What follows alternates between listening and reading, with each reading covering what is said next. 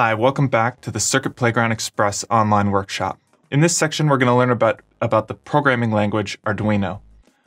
So if you're watching this video, you've probably at least heard the word Arduino used before. It's the most widely used programming language for microcontroller boards. And it's one of the ways that we can program the Circuit Playground Express. Now, Arduino gives you the most control over your Circuit Playground of any of the available programming languages. But the flip side of that coin is it's also the most complicated to program with.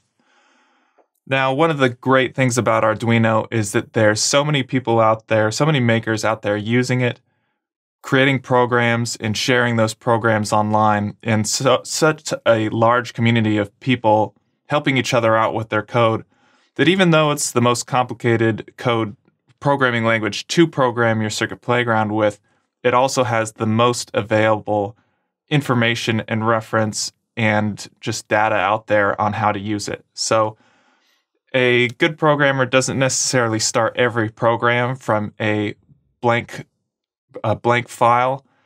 There's so much shared Arduino programs out there that you can grab bits of code from around the web, tweak them to fit into the program the way you want.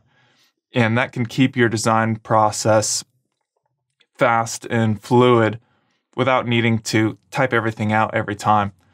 So when I program, I usually choose to use Arduino because there's so much info out there that even if you run into a program or run into a problem along the way, I've never had a problem finding someone in a forum who's run into the same issue, who's asked the question and gotten an answer.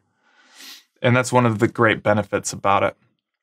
If you want to learn more about programming with Arduino, we have a whole workshop devoted just to Arduino online, and we have our online tutorials section. We have lots of Arduino tutorials that work out how to use specific things with your Arduino, such as potentiometers, sensors, or servo motors. That wraps up this chapter on the programming language Arduino.